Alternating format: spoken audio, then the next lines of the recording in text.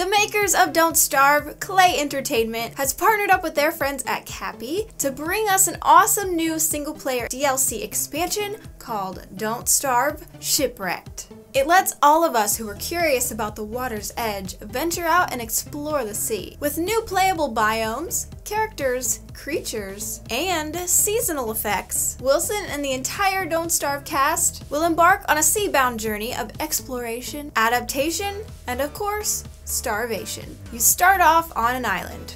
Where else? And immediately you will be able to tell that the entire environment is completely different. There's new tropical biomes that have coconut trees, coral reefs, and water all around you. In order to survive being shipwrecked, you have to be able to build a boat to travel between the different islands. There are several different tiers of boats that you can build, ranging from a small bamboo raft all the way up to an armored boat. And there's even different attachments that you can attach to your boat, such as a cannon, sails, nets, and a lantern. But I still don't recommend going out sailing in the dark because that's certain death.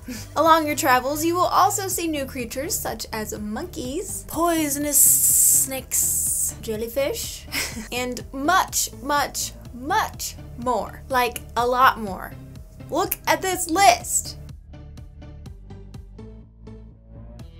This DLC has added so much really cool nautical stuff, but the new creatures also bring new dangers. If you get too close to the jellyfish, they'll shock you, and the poisonous snakes, of course, are going to poison you if they bite you. The good thing about the poisonous snakes, though, is that you can make different things such as poisonous darts or spears or any poisonous things from their venom, which can help you kill your enemies much more efficiently. Speaking of killing, new weapons such as the spear gun, which has a powerful single use, poisonous darts and spears, harpoons, and the coconade, a grenade made from a coconut used to obliterate enemies or monkeys. The weather is also going to be a huge new factor while living on the island. And emphasis on wetness, or actually staying dry, is going to be a must for any survivor. Volatile new weather elements such as torrential winds that blow things around, monsoons, hailstorms that drop ice chunks, and the wet and the dry seasons have become a survival threat. If you are out on the sea during just the regular winds, you will be fine though, because winds can actually benefit you as you sail. If you fly with the wind, you will speed across the water, but if you sail against the wind, then you can find obviously it takes far longer to get anywhere. And boats have durability, so if your boat breaks while you're in the deep sea, I'm guessing things aren't going to be too good for you. A few last cool things to mention are electric isosceles. Illuminati confirmed. Instead of the wormholes, these electric isosceles can teleport you around the map. They are Bermuda Triangles. Other things that you can see are messages in a bottle, which will lead you to an X on the map with treasure. And pier glasses, which, like, I forget the real word for it. It's not a telescope, is it?